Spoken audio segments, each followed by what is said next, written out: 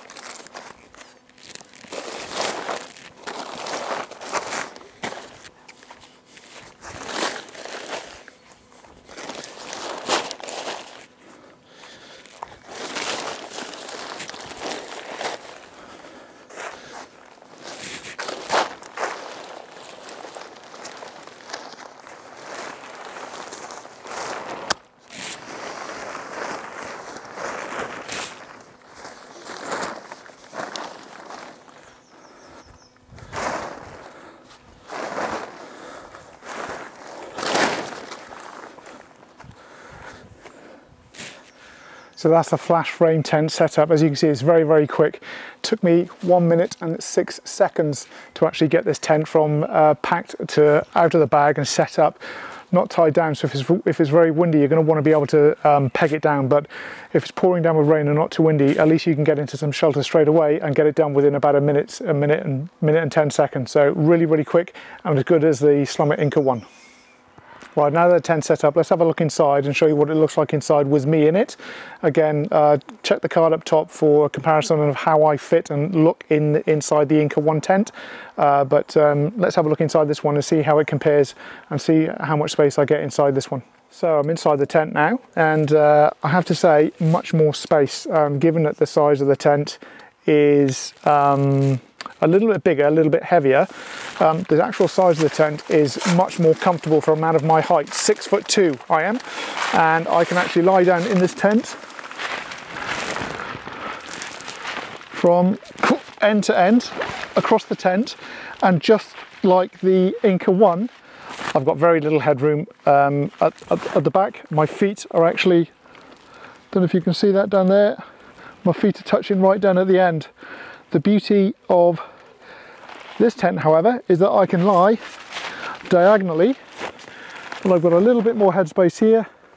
My feet, I've got more space down at the end for my feet, and there is plenty of room to the side of me and to this side of me to store kit. So I could actually have a bit more of a mattress in here, something a bit more comfortable than just a small inflatable mattress, potentially a camping bed that I could pack if I could find one that was small enough to pack away on my bike and that could take my weight. Being not because I'm fat, but 6'2", I'm not a light chap, 95 kilos. But I can actually fit a bed in here and sleep quite comfortably in this tent, and with all my kit in here, snug as a bug in a rug.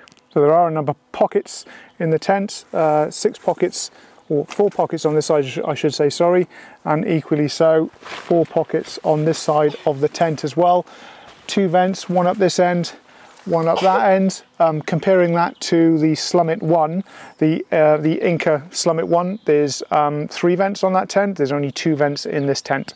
But I have to say, I would feel much more comfortable in this tent. The ground sheet is exactly the same, and it is a waterproof ground sheet that is stitched up off the floor. So as you can see, the ground sheet actually comes up off the floor and is stitched a little bit off the tent, and that's great obviously for if there is water. Unfortunately, if it's raining and there's water running down past or underneath your tent, the water is not going to get into the tent by running along the ground, which is great. The only other problem with this tent is that in comparison to the Inca 1, the hydrostatic head waterproofness.